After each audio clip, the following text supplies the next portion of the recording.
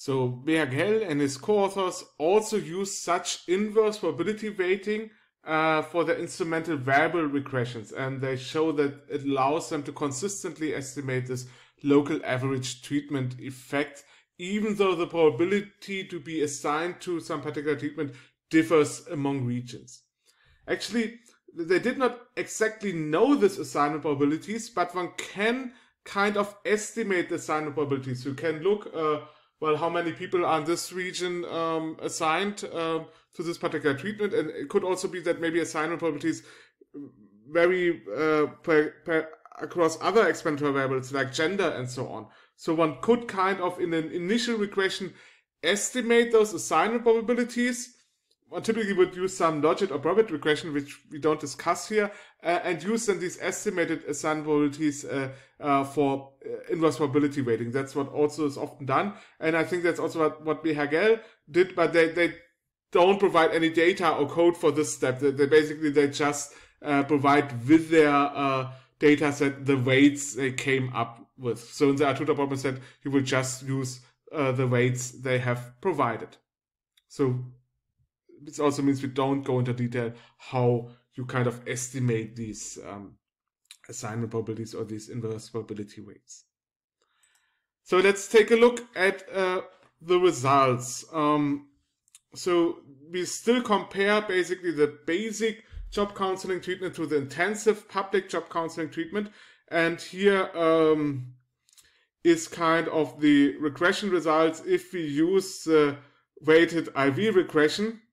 And well, yeah, for the public counseling, it's almost the same than if I have run my unweighted instrumental variable regression. So here it really doesn't seem to make a big difference. So we have still the same treatment effect, kind of like 10 percentage points. Also, you see kind of the constant is a bit different in the weighted IV regression. So it's a smaller percentage now, basically, of the probability to find a job in the control group, but not much has changed. The difference will kind of be larger if you compare the control group to the private job counseling program. Probably there we had more different weights among the regions. Maybe for the public program, they perhaps fairly randomly assigned the treatments. That may be a reason why we don't find big differences here. Let's now finally also analyze basically the treatment effect for this private job counseling program, so which was not conducted by the public employment agency, but by private firms. And we basically just also run a regression, an instrumental variable regression, a weighted instrumental variable regression, comparing basically using just the data from the private setting and the control group.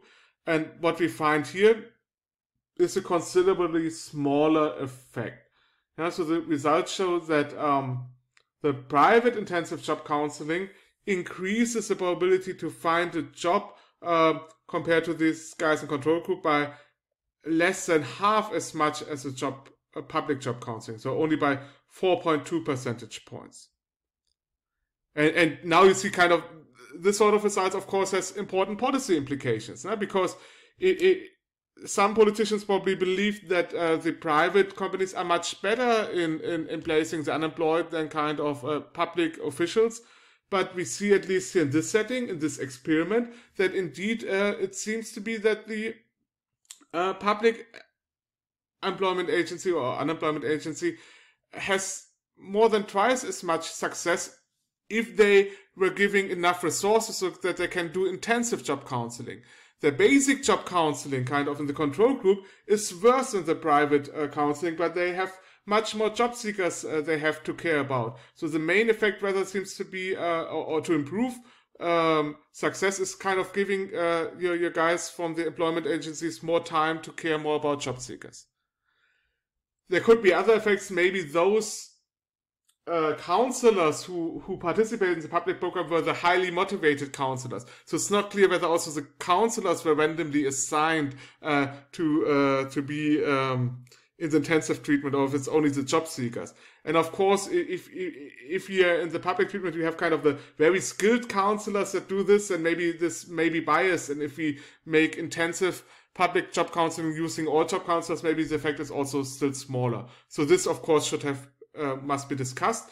But in a sense, I think this is a very, very nice paper because it tells us what we should do if we have a policy proposal. If we think maybe private job counseling is better than public job counseling, it could be, but let's run randomized experiments to test it out. We should not just debate and have ideology debate. We should test it out, and we can test it out. And I think this was very nice that this has been done in France. And of course, also very nice that the data was made available in so far that we can even replicate some of these analysis steps in the R-Tutor problem set.